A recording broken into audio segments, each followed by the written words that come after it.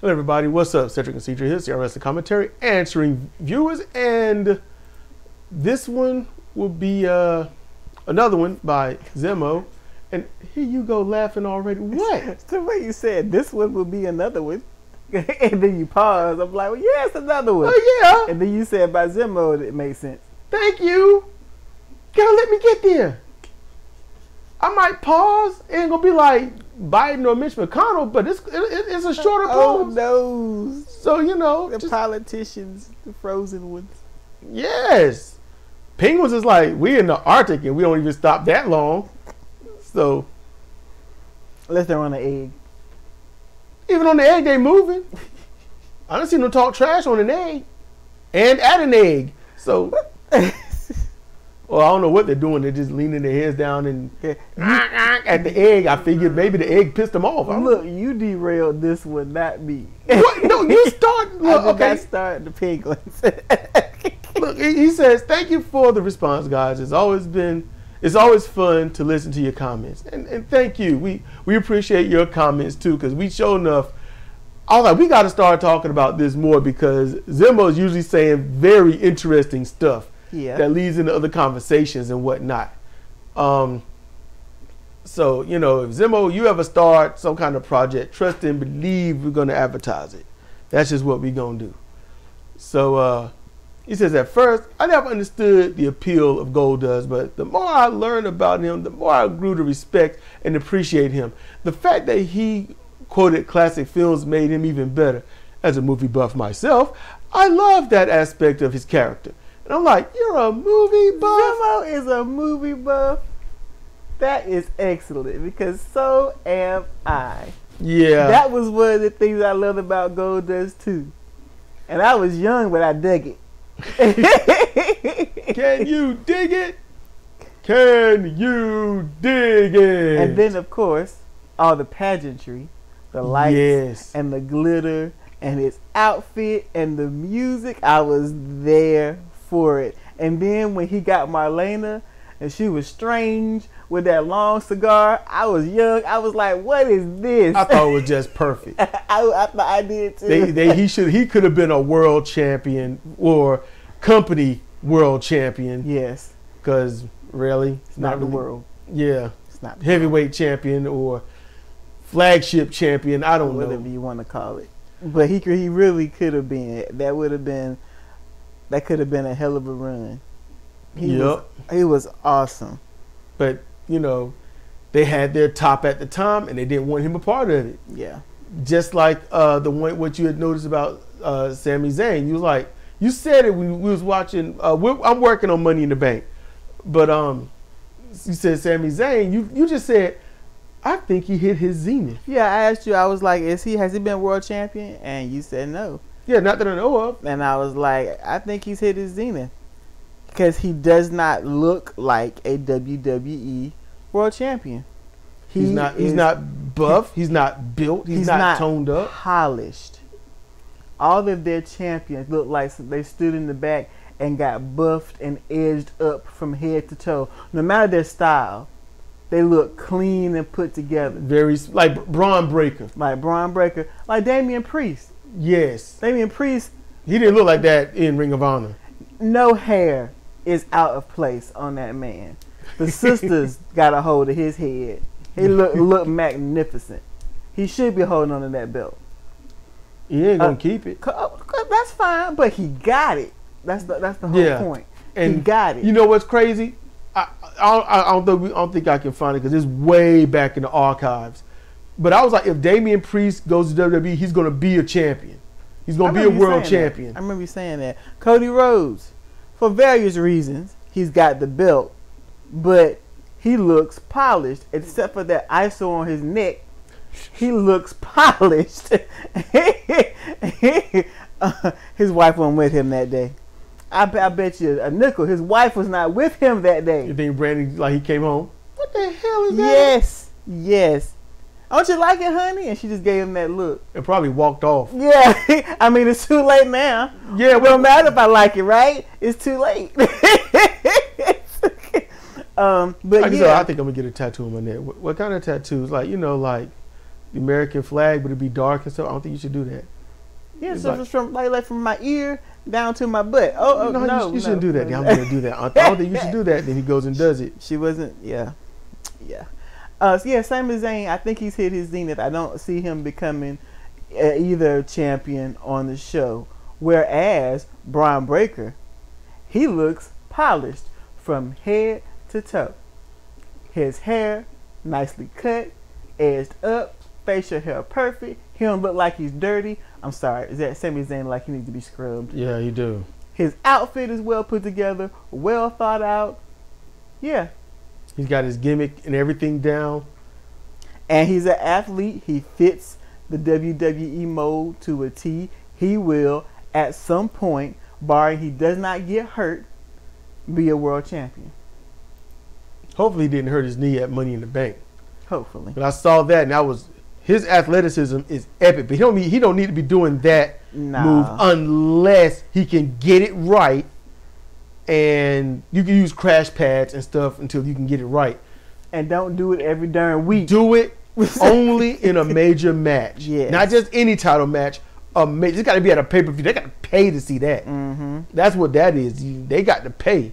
Let's see. Zimmer says Dustin made Goldust into one of the best characters in WWF history. Yes. I love Dustin. He is great in the ring and on the mic. Old age has only made him better. The man deserves more recognition for all his hard work. And that's, yes. I agree. I just wish he stopped bleeding. Well, I think he was just doing that depending upon who he's working with. And it was for nothing. But yeah, but it seems like every time I see him work, he's busted open. Well, yeah. But that was like what, the last 2 matches that you saw him in. Okay. People got a habit of seeing something once or twice and saying every time, and that's I'm serious, man. From the first time he got there and wrestled with Cody to the last match I saw him in. I can't remember a time he didn't bleed during the match. Damn. What's up with him? I don't know. And it's probably not every match because there were large swaths of time where I didn't watch. Tag matches, he didn't. Yeah, but those one-on-one matches, it's just, they did a whole pay-per-view where nobody shed a drop of blood. It's just not necessary, Dustin. You too good for that. Yes. He's too good for that. WWE has a notorious track record of undermining black wrestlers. Kofi was the first black WWE champion, but Vince booked him like a mid-carder and had him drop the belt to Lesnar. Say what you will about TNA and Ring of Honor, they know how to book black strong and treat them with respect. I'm sure he left out people. Mm-hmm. Black people strong. I'm like, okay, Zimbo. He says I never really took issue with Cody's ring gear, but look, just harken back. But yeah, Moose, good grief, he looks dominant. He does. His mic skills, he need a little work, or he needs something else to work with, or he's probably too afraid to say what he want to say, so he has to measure his words, which might mess him up. I did not think about that. He could be measuring his words. Like, you don't want to just get out of control, because then you start saying things that's colloquial or things you would say with a buddy instead of that. You might start sharing information you learn in the back that shouldn't be public knowledge. You know, you don't want to Adam Page it. You don't want to Jeff Jarrett it. Good grief! Oh man, Jeff Jarrett. You have to meet him outside, man. Put your shoes on. Yep. We going outside. Put your shoes on. We going outside. We got to fight about this. You talking all that trash. I can tell you right now, I'll be honest with you, wrestling needs an actual, this is going to sound really bad from me. They need an actual black man on the mic.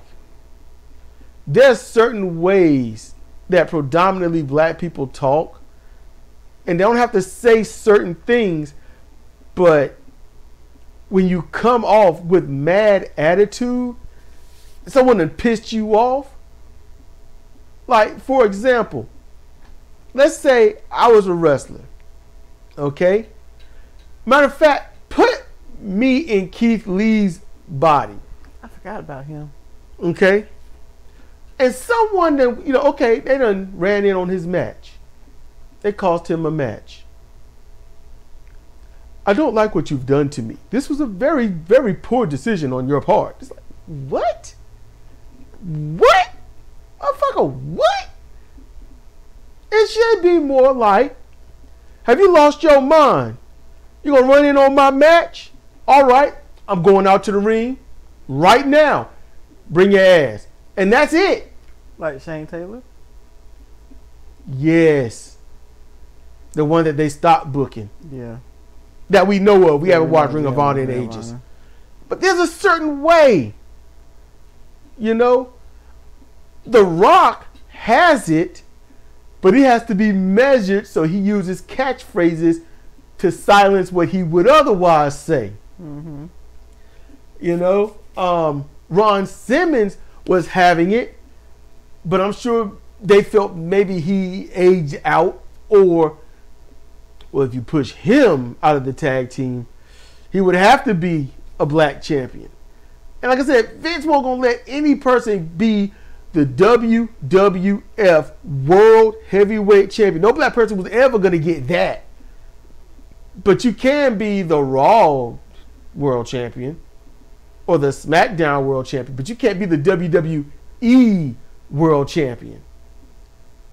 That's... Yeah. Yeah. So when somebody was like, I don't know if it was Zemo. No. It was somebody on Discord. It was like, no, Kobe Kingston, he's the first black WWE champion. I said, was it the Raw or SmackDown belt? It was like, Raw? I said, but it wasn't WWE World, was it? And it was like, I see what you're saying. I was like, yeah, exactly. Yep. You can have a side dish. You can't have the whole plate. There you go. So let's see. He says, I never really took issue with Cody's ring gear. And yeah, I mean, no one should. It's good. Cody's ring gear is awesome. Yeah. I just think his suit pants are too tight. I don't want to see him. No, we're just talking about wrestling gear. When did that come up as an issue? No. He's just saying it. Oh, okay. Because I mentioned how I liked his gear, and we talked about. Oh, I'm there now. Okay. Yeah. Oh yeah, his gear's been looking good. He coordinates since very AEW, well. his gear looked great. Yeah, he coordinates very well. He says, let's see, I was referring to Dwayne taking the main event spot from Roman. I'm not a Cody fan, but that move was BS. If this was just a cheap ploy to get everyone invested, it was low. Yeah. Because that was, if that's all that was just to spark the fans up, that's jacked up. That was panic. Let's see. He says, I have said it once, I'll say it again. Fans are fickle and ungrateful. They begged for Cody to beat Roman, and now they whine about him being champion? What the fuck? I don't know. Yeah. They're Springfieldians. We need Springfieldians. Cody. I wanted everyone. Yeah, you done had it too long. I ain't had it a month. Look. MGO316. Transformers reviews and whatnot. I watch his live streams every once in a while because they're very enjoyable. He's very interactive with the fans. And I like that. But it was 2 months after WrestleMania, he was already saying Cody needs to get rid of the belt. And I'm like, what? In order to be a prestigious champion, you have to legitimately defend that belt every 30 days. You need challenging opponents. WWE hasn't built any up yet. So he had to wrestle AJ twice in 3 months, roughly thereof. It's like they're coming down on Cody for a failing in the WWE structure because there is nobody else. Yes. So now they've got on board with Cody, and it's not Cody's fault. It's the same as blaming YouTube because you're too chicken shit to blame Google. That thing that everyone says, Google this, Google that, Google this. And you don't want to be mad at Google. You be mad at YouTube, which is owned by Google, but you won't leave YouTube when there's others out there. or people who got money who are sick of YouTube could band together and make a new service and do it right without the abuse of capitalism and right-wing slanting on everything. Could do that. Options, right? Options. Okay, first one's up. Hold up. Let's see. Nope, no paid promotions. Elements checks. Everything is right. You know what? Yep, we good. So publish. So the first one, boop, that's gone up. Close that. All right. So now he says, when I heard Roman has cancer, I was shocked. Honestly, the fact that he still continued to wrestle after his cancer went into remission is inspiring. Now, granted, I can understand where you're coming from, but once it goes into remission, I'm actually bothered by the word remission, because that means it's not gone. That's because once you develop cancer, even if it's no longer there, even if they put you under Superman's eye and he says it's not there, the potential is always there for it to return. And I believe that's why they say remission, because if they say you're cured and then they come back, they're like, you said it was cured. But it would be accurate. How does it look? It looks clear. Well, let's go. I thought you said it was clear. I said it looks clear. Well, how does it look now? It looks clear. But consider this. The cancer is gone. Is the reason the cancer took hold gone? Especially if it's genetic. If it's genetic and something in the cell just flipped on and say, hey, we're going to produce until we can't produce no more. I get it. I'm not slow on the uptake, and I'm not trying to be unsympathetic. It's just, if they get rid of the cancer, they beat it down until it's no longer there. It's just not there anymore. It's gone. We've cured you of the cancer. It doesn't mean it won't come. Well, it doesn't mean a new one won't show up, because it's gone. It's gone. If it's really gone, and then the body says, you know what, it's been about 6 months, let's just flip this switch and start again. It's not come back. It's new. And I get it, because everyone is, I get it. It's colloquial. It's easier to just say it, it came back. I get it. It's just, I wish there was something else, because it gives the false impression that it was never beaten. And that can affect somebody's mentality, because if it's, oh yeah, it came back. So at that juncture, that'll make you feel like there's no hope. Like, this is always going to be here. This is never going to leave. But if you let them know, no, it's out your body, it's gone. That don't mean your body won't start it up again. But right now, it's not there. We should check once a month.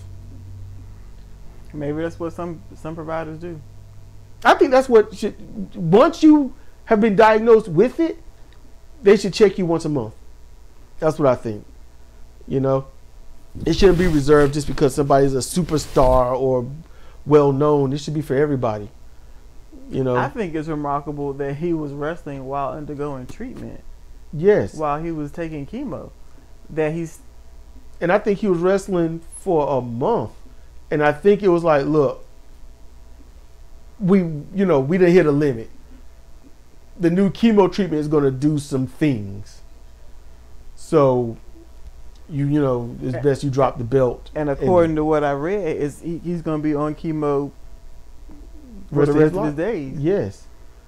It must be something highly aggressive. Leukemia typically is. I believe the success rate for stopping leukemia in children is fairly high. I don't know about in adults, like percentages, but anecdotally, typically when adults develop leukemia, it takes them out. And that's why we need better health care, universal health care, because it shouldn't be, do you have the money to live? It should be, if you're in the best country, if you're in the free world, and we're supposed to be the greatest, you need to show it. You need to show it.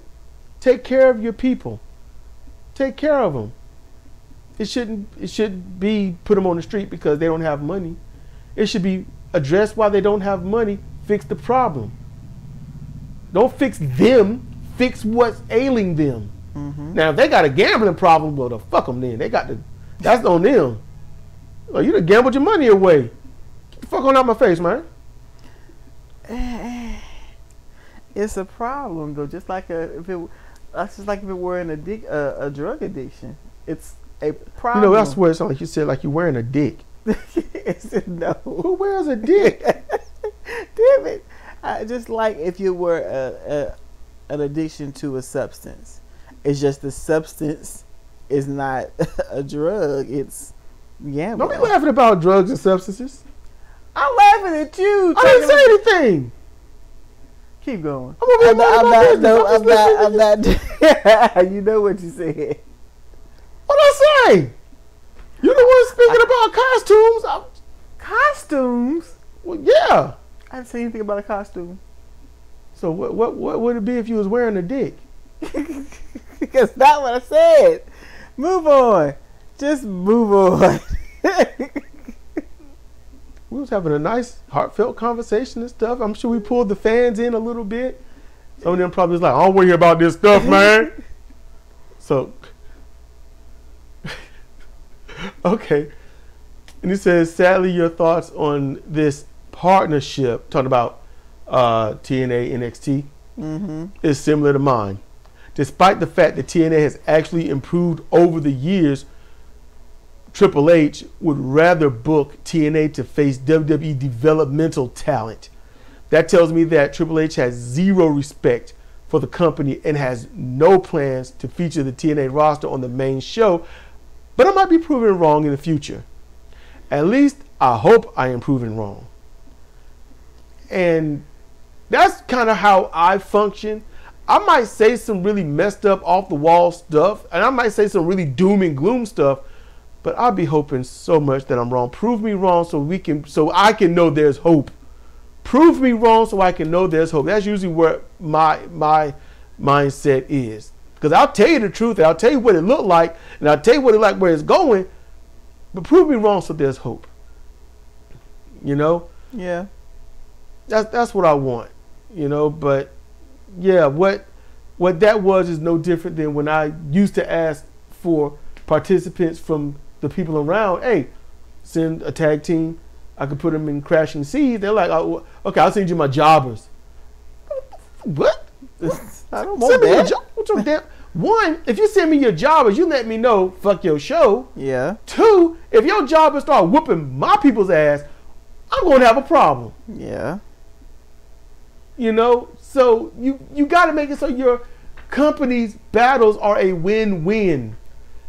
You know, I don't know if you was getting down or scratching. You had the hand banana look on your face.